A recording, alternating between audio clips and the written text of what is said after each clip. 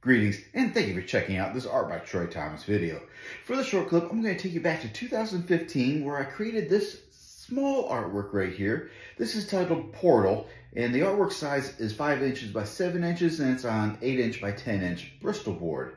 So for this, I used first I used a pencil to draw this symmetrical design, and then I used ballpoint pen to fill in the color. So what do you think of this symmetrical, geometric, abstract design? Let me know. I will see you in the next video. Have a great day.